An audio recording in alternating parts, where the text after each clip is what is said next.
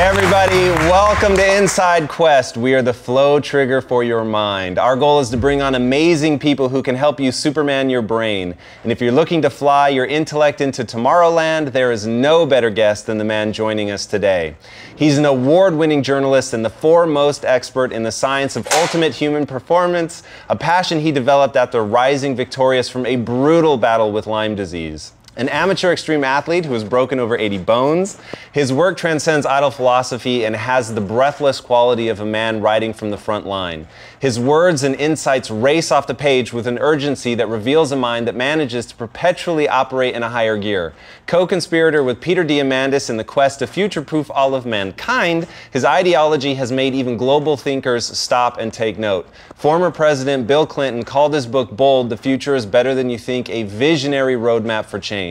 A deeply passionate man who continues to thoughtfully explore a wide range of topics, his book, A Small Furry Prayer, Dog Rescue and the Meaning of Life, was nominated for a Pulitzer Prize, and his most recent work, Tomorrowland, is one of the most well-researched and revelatory explorations of the stranger-than-fiction world of science fact that we are now living in. Overall, his work has been translated into more than 40 languages and has appeared in over 80 publications worldwide, including the New York Times, Atlantic Monthly, Forbes, Wired, and Time. And, as if that wasn't already enough, he founded both the Flow Genome Project, dedicated to advancing the scientific understanding of optimized human performance, and a nonprofit dog sanctuary called Rancho de Chihuahua, dedicated to providing hospice care and other services to small dogs.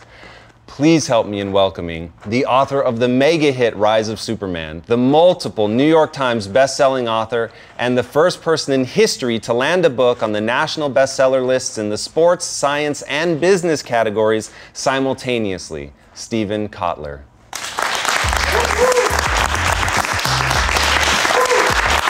Thanks for the show. Thanks for having me. Absolutely, man. It's my pleasure. So, as a man who focuses so deeply and profoundly on getting to the deep now, what made you write a book called Tomorrowland? My beat as a journalist, it actually came out of a conversation with Peter Diamandis, which is the story that opens the book. It was the first time I met Peter. We were in San Francisco. The X Prize wasn't, it was just a brand new idea. It didn't really exist. I think he had just launched it, just announced it. And we got together, we were at a diner in Chinatown.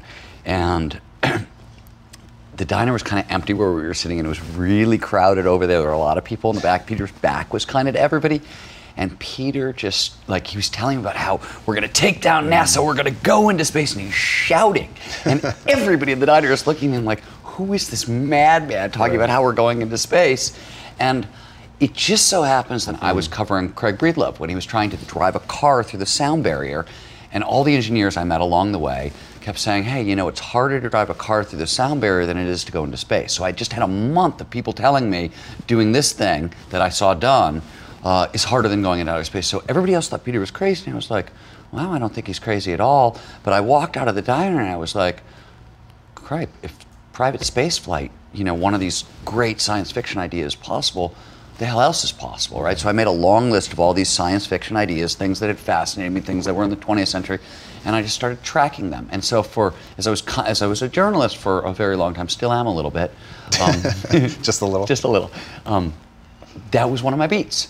So which was an astounding beat to have, because I got to be in the room a bunch of times when history happened and when science fiction turned into science fact. And it was just sort of, it doesn't matter whether we're talking about physical performance or intellectual performance. I'm fascinated with what do we call the impossible and why is it impossible? And I don't believe it's impossible, and let's make it possible, kind of transitions. So I'm really, anybody who's kind of envisioning the future and envisioning science fiction technology and saying, hey, we can make this real, is really interesting to me. A lot of those people are crazy, by the way, but super, super interesting. It's fascinating. So obviously, I, and I'm sure countless other people in this room, have read The Rise of Superman and all the things you're talking about with flow, and I was trying to find that thematic through line, if there was one, which obviously there doesn't necessarily have to be, but hearing you say that part of it is just people that are pushing the limits, whether it's pushing the limits intellectually or whether they're trying to prove that something is impossible, there's a driver there that I think is pretty common. Because also find myself absolutely fascinated by the future, but I'm not entirely sure why I'm so driven by that. What are you hoping that people take away from Tomorrowland? That's an interesting question. If you talk to science fiction writers have sort of started to run out of ideas in a weird way because the future is happening so fast. I very much believe you go where you look. I think almost everything works that way. So you have to be able to see into the future to make it a reality. So one of the things that's interesting to me about Tomorrowland is that, you know, I'm hoping people will read it, to get a better sense of where we are today.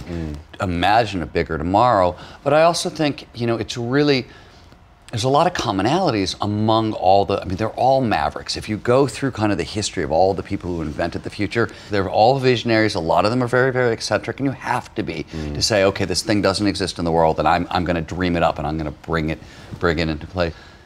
This is a lot of the books that are written in futurism books are written actually about the future. This is a futurist book about stuff that's already happened, and it's, you know, it seems to be one of the only records of this of the period of time where we went from science fact into science fiction, or vice versa. There's a couple key questions that I want to ask you that I think maybe are going to be a little unusual, but one you fed to me in the title of your book, which is Dog Rescue and the Meaning of Life. So we'll have to talk about the meaning of life in a second. But what do you think, in fact, let me back up a little bit. So walk people through an abbreviated version of what you discovered surfing after Lyme disease, which will really set up my next question.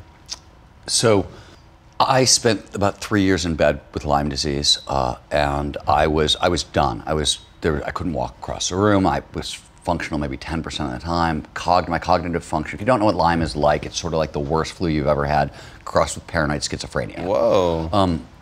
So yes, I was physically destroyed, but it was my mind that was really gone. Lyme is sort of like watching yourself go mad. I was hallucinating, I was dyslexic, I had no short-term memory, I had no long-term memory. The doctors had pulled me off medicine. My stomach lining started bleeding out. Nobody knew if I was ever going to get any better. Wow. And I was going to end my life because I was only going to be a burden to my friends and my family at that point. Like, I was functional 40 minutes a day, tops. That was it. And there's a time I was lying on a couch. And into this absolute kind of, I was dark period. A friend of mine showed up at my doorstep. And she said, let's go surfing. And I started laughing. I was like, I can't walk to there. You want to go surfing?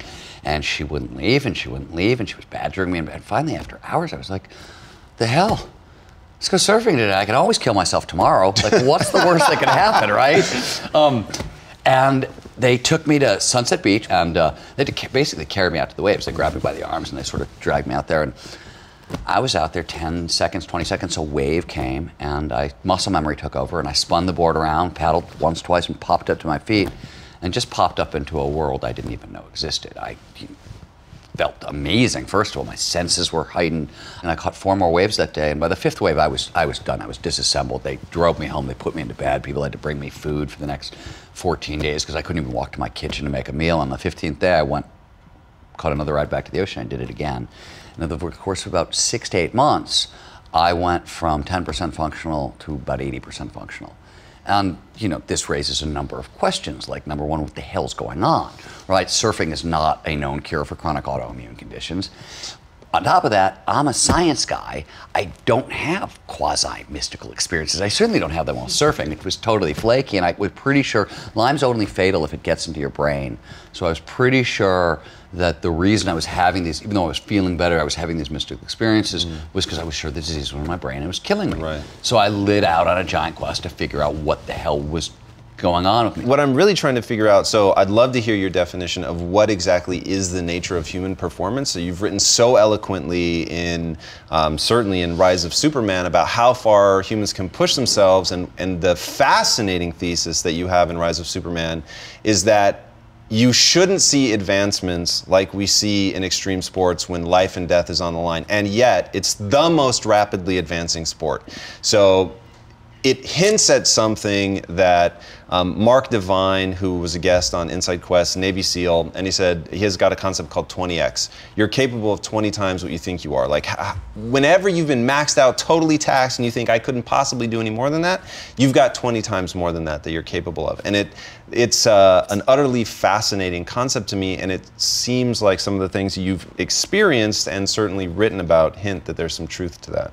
I think that's true. You know, I started out chasing professional athletes around mountains. As in my journalism career. I mean, in the beginning, all the journalists who covered this stuff, we would talk about it. We'd be like, oh yeah, this has got to be the top. It just can't go anymore because the level of performance is so ridiculous. And even back then, it looked like real magic. To be on the mountain with a professional big mountain skier and see what they're actually doing up close, it doesn't look like sports. It looks sort of like Michael Jordan used to look playing basketball, where you just felt like you were watching somebody defy the laws of physics. Right. That's sort of what this was, except at high speeds with mortal consequences, right? Is that all? Is that all? But the 10X thing is, certainly we're seeing that in action in adventure sports as a result of how good these athletes have gotten at hacking flow.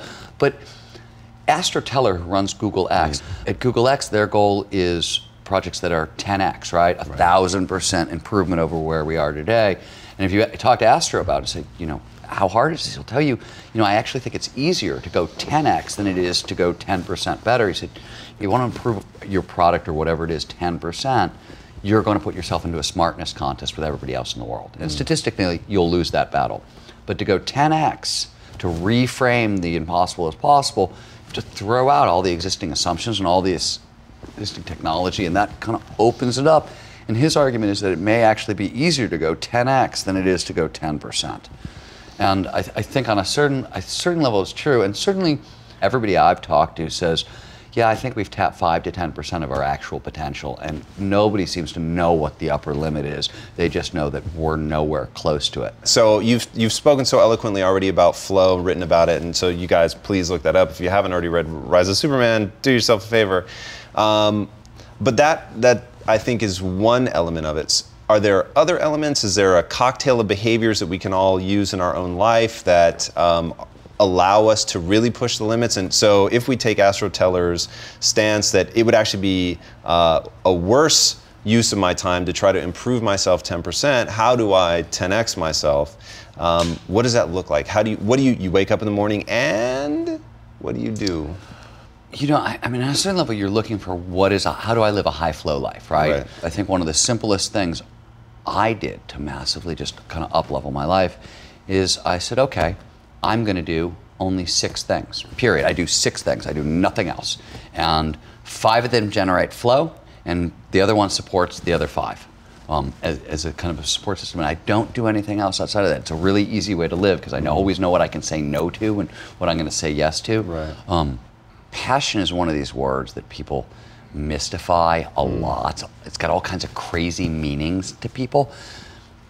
The important thing about passion, there's 2 things. The first is, we talk about passion as a flow trigger, and all that means is flow follows focus. So anything that grabs hold of your attention and focuses your attention can help you produce flow. Passion is a fantastic focusing mechanism. That's why passion is so important. We pay more attention to those things we believe in, so it'll trigger flow. The other thing is, people don't realize what passion really is on the front end. We see it on the back end. We see Michael Jordan. We're like, oh, that's or LeBron James. That's what it looks like. No, passion is just like it's a place where 2 or 3 curiosities intersect. One curiosity alone, probably not enough energy there. But if you can find a place where 2 or 3 of your own curiosities intersect, well, there's a lot of energy there, and you can build there. You can start by making a list of 25 things you're mildly curious about. That's enough to kind of build on, and you start there, you end up where LeBron is.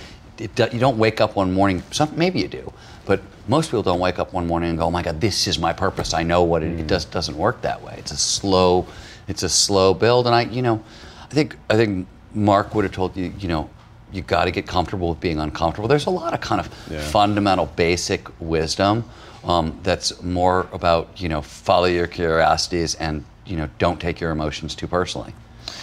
Well, I was about to go somewhere else, but that certainly caught my attention. So don't take your emotions too personally. What do you mean? I think especially here in America, especially in LA, people love, look at me, I'm having an emotion. Oh my God, I'm having an emotion right now. Who cares? I mean, seriously, who cares? You're in a bad, don't take them personally. One of the things we learn in flow research is a lot of your times your emotions don't exactly mean what you think they mean. Flow requires risk. So you need to change your relationship to fear. Fear stops being this sign of stop, don't go. It becomes this sign of go, right? I want to move forward. The only way you can do that, to actually go forward, is to not mind the fact that you feel like crap. It doesn't mean the fear goes away. Emotions are just indicators of behavior. They're meant to modify behavior, right? That's what they sort of, this function they serve. And they're supposed to pass very, very quickly. Here, change this way, go in that direction. That's all we're dealing with. They're not meant to, we've got a culture that wants you to look deep inside and examine your emotional. Go right ahead, you can do it, but you're just gonna get stuck in the mud for years on end. High performance requires not minding how you feel and you just keep going. This is so powerful. So my promise to these guys and anybody watching at home is that the show is meant to give you the useful tools you're going to need to go on and do whatever you want in your life. There's, for me, a few key things to becoming successful in whatever you want to do. And number one in that is the ability to manage your emotions, control your emotions, however you want to think about it. I often sum it up by saying those who self-soothe the best win. But it's actually more like what you're saying, and what the language that I use, and these guys have probably heard me say a million times, is don't trust your emotions, right? So don't trust your emotions because they don't necessarily move you towards your goals. Now, one thing that I know that you have an incredibly deep understanding of is neurology. So what's going on at an emotional level that creates that feeling? How can people learn to recognize those triggers and then take control of that? Because I think part of the problem is that the emotion is so real and they're feeling it, and therefore it feels justified because it's present, right? It would be like saying that chair's not there, and you're like, but I'm sitting on it, motherfucker. Like, what are you talking about? So how? Oh, I didn't know we could swear here. Oh, I'm so excited. Shit just got real. Yeah, so what's going on neurologically, and it would be interesting because, I mean, you started by telling us a story that I was about to kill myself, right? So, but now you're saying like, hey, that's a transient state. I wasn't killing myself out of depression. I was killing myself out of practicality. Like, I was certainly depressed. I wasn't happy, but literally, like, I was just a burden. Like, if you're functional 40 minutes a day, you can't work. You can't, like, I was just going to be a burden for the rest of my life to my friends and my family. That's why I was suicidal. Obviously, one of the goals of kind of mindfulness meditation, right, is they talk about getting into the gap. Have you heard that phrase? People talk about that? You've heard? I've heard it from you, but other than that, no. Well, as your emotions come up, there's actually like a millisecond before where like you can feel them rising before they've actually hit you. And you can get into that space, and you can make decisions in there about how you're going to feel. My wife loves to remind me whenever I'm in a bad mood. She's always like, nobody I know like has chosen their life more than you. Like, so like whatever you're pissed about, you chose this. This is like this.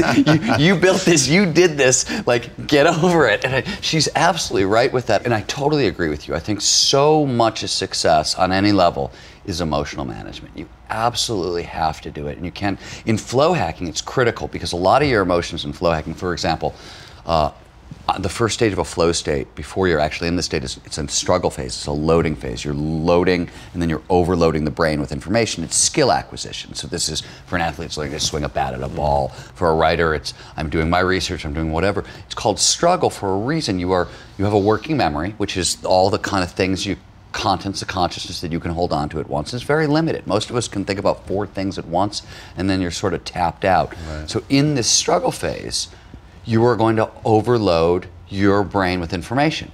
It's going to be, by definition, be extremely frustrating. Most people look at frustration and go, oh, this is a sign I'm doing something wrong, I've got to stop, I've got to back up. But if you're interested in flow hacking, producing more flow in your life, no, actually frustration is a sign that you're moving in the exact perfect direction and you're moving where you need to go.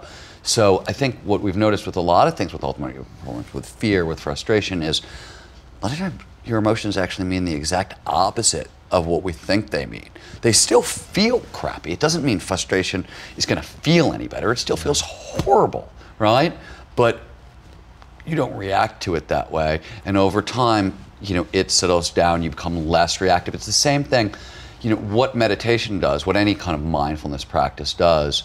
And if you're looking for one at home, we at the Flow Genome Project like box breathing. It's what the Navy SEALs use. Hell yeah. And it's fairly easy to learn. It really occupies, it's a little complicated, so it occupies a lot of space in your brain, so it makes meditation a hell of a lot easier, especially if you're somebody like myself who can't stand to meditate. I love this. So how can these guys practice getting in the gap? It does seem like meditation is a very, very, very useful way. You want to down-regulate the nervous system. You want to calm your amygdala down. Your amygdala is your danger detector, right? Your brain takes in about, there's an argument. These numbers vary, so don't quote me on this number, but people think that we take in about 400 billion inputs a second. So that's what your senses are taking. And by the way, consciousness, what is actually pre-processing, it's 120 bits. So 400 billion to 120 bits. And just to put that in perspective, if you're listening to me talk, that's taking up 60 bits of consciousness. So if you listen to 2 people talk at once, that's it, you're tapped out. So, and 400 billion bits are coming in per second. So 99.99% of everything that's going on, you're missing. So the idea that your interpretation of reality is accurate, get over that right away, right?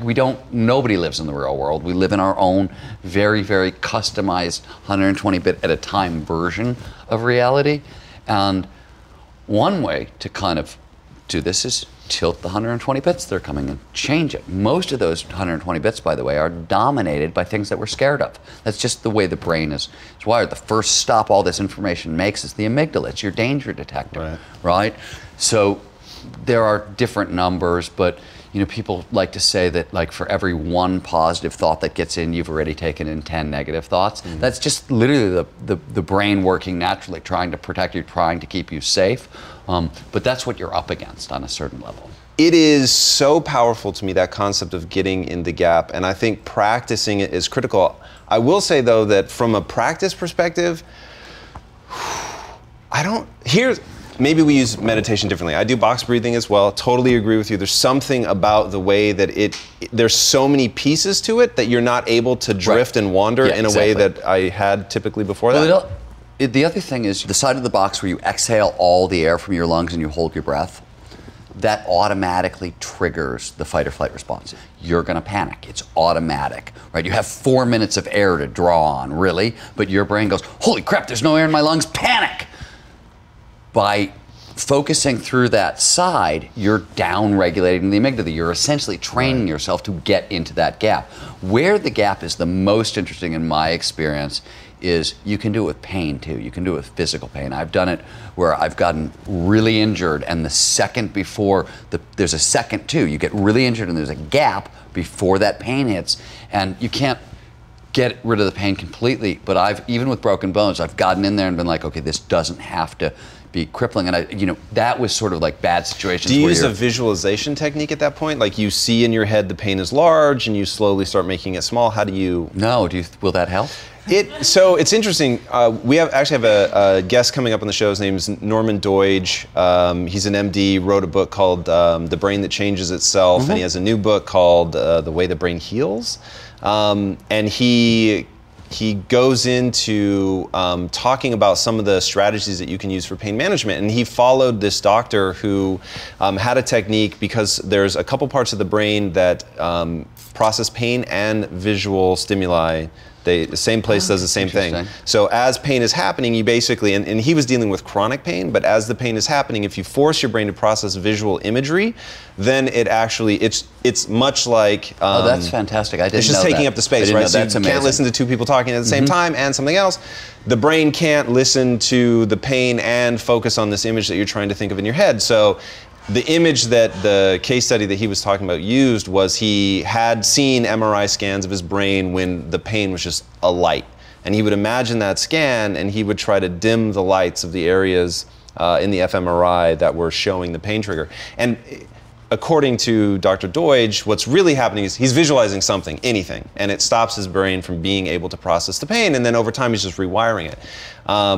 And all of that stuff I just find utterly fascinating. It goes into hacking, right? So whether it's flow hacking or hacking your emotions, for me, it's understanding what's going on, like at a deep biological level. And something you guys will find as you research, Stephen, is he has a deep understanding of neurology. Like, I will put him against some of the foremost experts in the field. Your ability to talk about neurotransmitters and just the raw way that the brain processes data and works is utterly fascinating. And I'm guessing that's not accidental. I'm guessing that some of your ability to construct your own life, as your wife said, has to do with your understanding of this squishy bit between your ears. All of it, a lot of it. I'm a mechanism guy. I want to know how something works, right? And a lot of this, by the way, was learned the hard way. So I will tell you something that I have never actually said out loud anywhere, and it absolutely saved my life. So I grew up in Cleveland, Ohio, and most of my friends ended up going to treatment, becoming, they were alcoholics, they were drug addicts, they went to treatment, they ended up in AA. I was the guy whose job it was to talk to the cops. So I usually stayed sober because I would have to talk to the cops to keep everybody out of jail, basically. But I ended up tagging along and spending almost 3 years going to AA meetings, open meetings, wow, and whatnot, from the time I was 18 to the time I was 21, didn't drink, didn't do anything. And why I kept going back is I had no emotional control. And what I learned at AA, what I thought it was fabulous for, besides apparently getting sober, which wasn't my issue, was emotional control. I had no emotional control, so that was my first. Literally, I spent 3 years, wow, going to AA meetings regularly, learning how to kind of control my emotions and deal with my emotions. It was fantastic. For that, probably not the intended use. I may be the only person in the entire world who used AA for that reason, but for me it was incredibly, incredibly useful. And it gave me my first kind of sense of emotional control. And what was it about the protocol that was so useful? So first of all, just like being able to talk about emotions and, oh, we have these feelings. But it was a lot of people whose, their emotions and not being able to control their emotions is usually what led them to drugs and alcohol. So they had to learn emotional management, other ways to process this stuff. So that's what was useful to me. It was all the kind of wisdom and tools. Wow, that's really fascinating. It's interesting that you're able to, I guess it wasn't technically talk therapy, but to use the openness to start to get a grip on it. Was it allowed you have a very analytical mind, obviously. Was it allowed you to start analyzing it? It allowed me to start analyzing it, and when I coupled that to kind of the neurobiology, which is the mechanism, where did these things go? Because once if you can understand how they work in the brain, you can understand interventions, yes, right? Yes. It works this way, okay, we can fuck with this and we're gonna get that right. Like, yes, then it starts getting really, really, really easy. And I mean, we don't have all the answers at all, sure, but we went from absolute no clue what's going on to, now I can have coherent conversations about it and I can explain to people, it makes sense to me and we can understand the mechanism. There's never been a better time to be alive, right? We know more about the brain, it's advancing so quickly, so we can figure these things out, and the hacking that is coming is nothing compared to what's happening up to this point. It's really about to get exciting, I think. Yeah, you make that very clear in Tomorrowland, which is just it is really fun. As somebody who is utterly fascinated by what is not only coming in the future, but is happening now, and if you spend time with Peter Diamandis, as I've had the good fortune to do, maybe not quite as much as you, but just seeing the things that we can predict out, right? And what's going to happen. You say that we're no longer human beings, we're human becomings. So when I think about human performance and I read, oh, this guy is one of the foremost experts in ultimate human performance, I think there's no way he's going to live up to the sort of multifaceted way in which I would think of that, from fulfillment and happiness to improvement, and you do. And your work encompasses everything from neurology to spirituality, if I can be honest. I mean, you may have different words for it, but it is, you approach it in a holistic way. And so I carry that forward as I look into the future. Is the reason I'm excited about the future, and the reason that I would consider myself, while mildly cautiously, I'm very optimistic about what's coming, is I think it's going to allow us to push ourselves farther than we thought we could. So let's take performance. So being able to process data faster, for me, would be amazing, right? So I do a lot of writing, but I'm incredibly slow. So I get there in the end, but oh dear God, it takes a very long time. So if there are things that I could be doing, whether it's just flow hacking, and those are things we can do right now today, or are there things coming in the future that you certainly hint at in your book that are going to be more profound that will allow that to accelerate even more?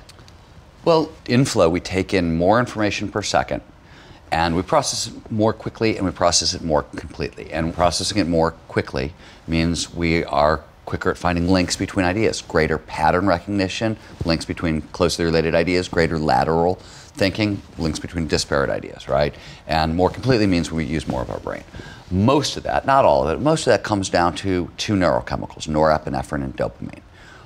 They're primarily focusing chemicals. They're feel-good drugs, right? They're primary focusing chemicals. But one of the things they do is they tune signal-to-noise ratios, which is you notice more patterns when they are floating through your brain.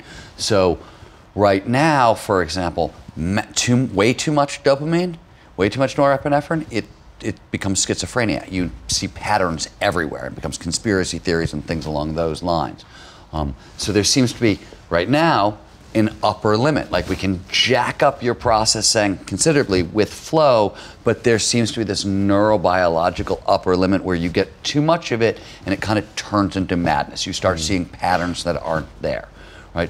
One of the things that I think starts to get interesting is we still can't measure, I mean, I can tell you all those things, but we still can't measure dopamine in the brain. Like we have no idea how to do it. People will tell you, you'll hear every now and again, this product increases dopamine. They're lying to you. They're measuring downstream metabolites. So it's sort of like they're checking blood for dopamine, which is sort of like measuring water quality in California by taking samples in Colorado. It's about roughly the same thing. And we can't, like I can't put a sensor in your brain. We can measure other neurochemicals different ways, but not dopamine. Right. We're going to solve those problems. Optogenetics, we think we might be able to measure it with light. There's various things. So we're going to get, this is where we are right now. We know if we want to amplify information processing, we should muck around with norepinephrine and dopamine, but there seems to be this upper limit that we can't get past. But we're getting better and better and better at it. So we understand the mechanism. We understand how to amplify pattern recognition. Right. We see these limits. The technology is going to, saying the technology is going to be able to push us past that problem in the near future. I don't know if that's coming. It's one of the things that are a possibility, but you talked about information processing, and that's a very easy way to amplify it. All right. Before we run out of time, I want to talk about hedonic set points and why they matter. That's an interesting question, a great question. So back in the 70s, we kind of figured out that people have, hedonic set points are emotional set points.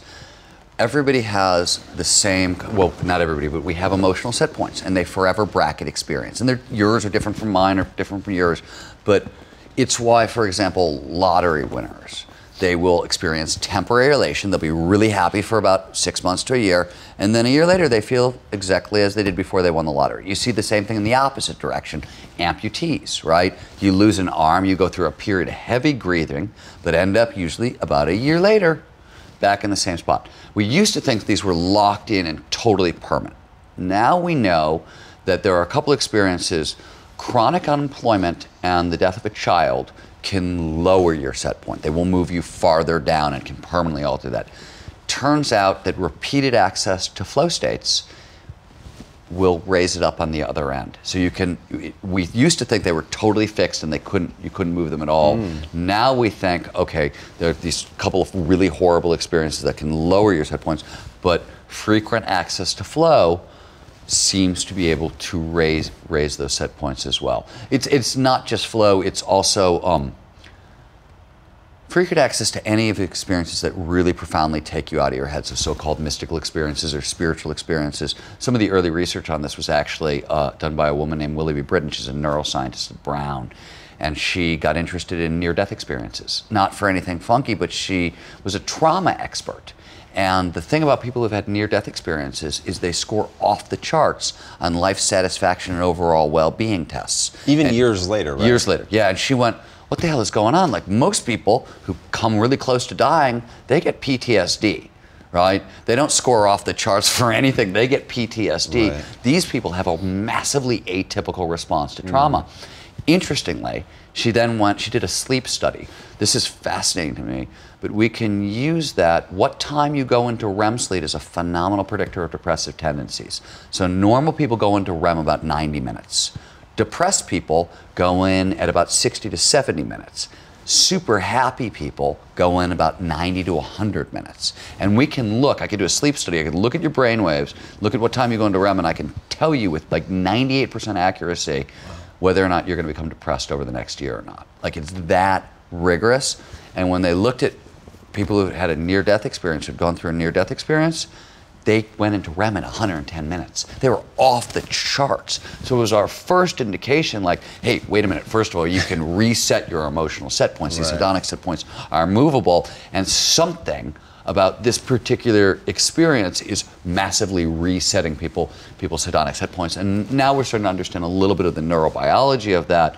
It's going to sound really, really strange, but there's overlap between the neurobiology of a near-death experience and the neurobiology of a flow state. They're not complete, but it's sort of the same knobs and levers in the brain, roughly. So it does seem like we can reset our hedonic set points using some of these experiences, but it explains why, you feel the same emotionally at 10 as you do at 30, as you do at 40. And it's one of the things as I've gotten older that, constantly shocks me. Your life satisfaction has gone up immensely as I've gotten older, but the emotion, that's why I said earlier, your emotions, they're locked in. It's some of its nature, some of its nurture. There's nothing I can do about the bandwidth I'm going to feel other than generate more flow, which will slowly move me up the scale. That's another reason that I don't want to take my emotions too seriously, because they're locked in before I even had a say in the matter. That's so critical that you guys understand that. The one through line, certainly through today's discussion, and I think is very, very present in all of your work, is the things that you can change, the things that you can gain control of. And one of the reasons, I'm guessing, please correct me if I'm wrong, one of the reasons that you've studied the mechanisms, as you call it, so thoroughly is to give you that greater degree of control. One of the reasons I'm guessing you study human performance is because there's a tacit acknowledgement in that this can be improved, it can be changed, you can push the limits. And I know that you guys are here, and I know that you guys watching at home, you all have one universal goal, and that's you've got something in your mind you're trying to achieve, and you watch the show because you want the pieces that you need to put together in order to actually accomplish that. And I'm here to tell you what he's been giving you is one of the most critical pieces that you're going to need, which is one, to understand your own internal workings, the neuroscience of it all, the chemistry of it all, what's actually happening, to get into the gap, to understand your emotions, to take control of them, to not take them so personally, or as I like to think of it, not to trust them, so that you can really get hold of them. Now, the thing about when I read about the hedonic set points, that one really freaked me out. And it freaked me out in a good and bad way, because it made me question, where are mine? Are they really low? Because I certainly haven't focused on making sure that I'm going into flow as a way to bump it up. But it also made me very happy for people that and there are people in this company, there are people in your family. In fact, think of the person in your family, they're just always fucking miserable, right? And no matter what happens, they're just, as the Brits say, they're misery guts. It's what is going, you're not experiencing the same thing. We're at the same party, but you're not experiencing the same thing I am, given the same inputs. It's kind of freaky. And it's so powerful. Once you own that stuff is manipulatable, once you own that you can make changes in that, once you own that if you learn to get into flow and you push that and push it and work on it, that you can continue to reset even your most how high is high and how low is low. That's critical. When you said that being without a job for a prolonged period of time is on the same scale as losing a child, that kind of information is so critical, because it lets you know what not to trust. Because if you're without a job and you let that be on the same level as losing a child, that's bonkers, right? That's one of and we're all doing it with something in our life where we've allowed it to mean something that just makes no sense. And getting in the gap of that emotion and figuring out what it is that's stopping you from progressing, and 9 times out of 10, it's people wind themselves up over things that don't make any sense and they spin off in a wrong direction. realizing that it's controllable, that is step one. Well, that's, you know, I've done a lot of, Jason Silva and I have presented a lot together, and we all, one of the things that always comes up when we're doing something together is both of us are the first people to tell you it's bad up here. It's like, in general, we do what we do because on a general, it's bad up here. So I want to turn this off and get absorbed in what I'm doing, because left on its own, bad shit happens up here, right? And I just, not to be trusted, not to, right? Give me some distance from it. And that's, you know, on a certain level, you kept saying where and where and where. Some of it is self-preservation, right? Nobody gets into all this stuff if you're not trying to save your own life. That's where it comes from on a certain level. Yeah, that really just hit me. So that's an important notion, right? Especially looking at the breadth of your work, to think that that's sort of, from your perspective, one of the through lines is saving your own life, getting out of your own head. And I've seen you and Jason together, which is a lot of fun, by the way, and I definitely encourage you guys to check it out. Drop them into Google, and you'll get some really fun stuff. And you guys talk about being neurotic and getting out of your own head. And one of the things in my own progression that I've worked really hard on is I have what I call an overwatch mechanism. Now, that overwatch mechanism is precisely what's allowed me to be successful, because I'm aware of my emotions, my pettinesses, my insecurities, all that. I actually have, like, as I sort of imagine it, the humongoloid, or whatever they call them, in my head that, humongoloid, you know, that recognizes, okay, you're doing this for this reason, you're afraid of something, whatever. Even though I'm not stopping myself from doing it, I at least recognize the truth of it and I can address it later. And that, in being able to recognize it, though, it's a double-edged sword. So that allows me freedom from being taken advantage of by my own brain, being hijacked by my emotions. That actually doesn't happen to me very often. I've been able to identify those and build in techniques and tricks and hacks. But what does happen is that voice gets overly critical. And then that voice begins to, over the most minute of things, begins commenting, right? And then it's like, oh man, they shifted their weight to the left. What does that mean? Oh, they glanced away. They're not really paying attention. You know what I mean? And like, you build this narrative in your head that might not really be happening. So that concept of getting out of your head and finding that tranquility, for me, that's what meditation has become. And when you look at the research on what meditation does to the physical structures of the brain, it's pretty profound. And learning just to reset sort of your background noise, whether you want to call it anxiety or whatever, learning to lower that by practicing it. I don't know, it's quite not a hedonic state, but learning to lower that background noise, learning to get outside of your own head, those kinds of things can be incredibly powerful, because at least as you step back in, and maybe it only lasts for an hour at first, and then it's a day, right, whatever, how quickly you rebound from some major trauma. But extending that time of emotional calm is one of the most powerful things that you could be working on. And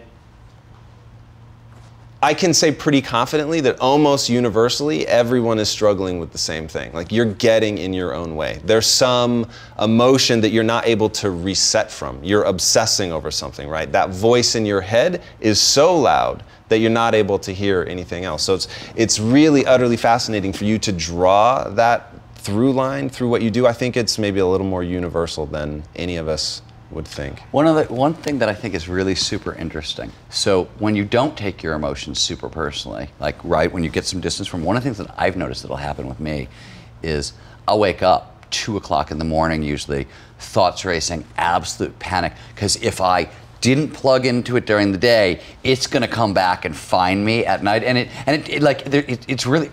freaks my wife out, because like, I get up and for 5 minutes I am so upset, the world is ending, right? Like, it is but at 5 minutes later, I can, like, it's totally gone. It's norepinephrine, essentially. It's one neurochemical that is sort of waking me up and making me panic, saying, you didn't look at this today, we're gonna grab all the attention while you're sleeping, fucker. But I find it really interesting that, like, even when you don't take this stuff personally, it's still coming for you, because it's still biology. It's just hardwired in. So it's either going to own you or you're going to own it. There's no middle ground here. And with that, Stephen, thank you so much for coming on. That was incredible. Guys, This is somebody that you're really going to want to go in on. The books that he has written are absolutely incredible, and he meets everything, no matter what he's writing about, whether it's writing about dogs and their relationship to humans, or he's writing about the rise of Superman, or he's writing about the technologies and things that are happening right now. He does it with a humanity that I think is really unparalleled, and I think that you will really, really enjoy. He is definitely somebody who looks at the most amazing and surprising things around us, and he does it as a human, and that's something that I actually think is pretty rare, that when you can always bring yourself to the table and you can hear his voice so clearly in everything that he writes, it's utterly astonishing. So you're going to want to go deep, you're going to want to read the articles that you can find around, you're going to want to watch his talks are amazing, but he's absolutely incredible. All right, this is a weekly show, guys, so be sure to subscribe if you haven't already, and check us out on Facebook, Twitter, Instagram, everywhere. We're at Inside Quest, and you can also find us at InsideQuest.com, and be sure to check out all of our latest episodes, and for tickets, go to InsideQuest.com and click Get Tickets. All right, guys, thank you so much. Until next week, my friends, be legendary. Take care. That was great. Awesome. Thank you.